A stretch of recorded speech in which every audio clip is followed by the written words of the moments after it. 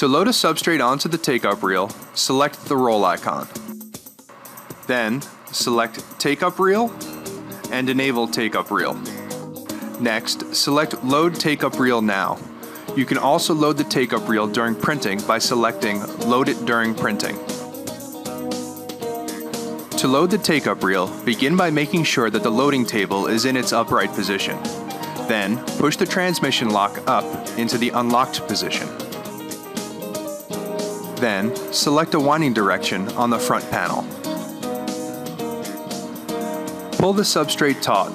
Do not attempt to pull more substrate out of the printer. Then, tape the substrate to the spindle core, taping it in the center first.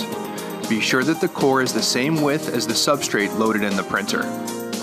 Then, press the OK button on the front panel and the printer will load the take-up reel. Next, assemble a loop shaping core by matching the shape-coded and color-coded lengths of plastic tubing. The loop shaping core must be the same width as the substrate that you are using. Make sure that both end caps are firmly fitted on the ends of the loop shaping core. Next, gently lower the loading table to avoid wrinkles and improve winding. Then, carefully insert the loop shaping core behind the substrate. Next, use the wind direction switch on the take-up reel motor to select the winding direction.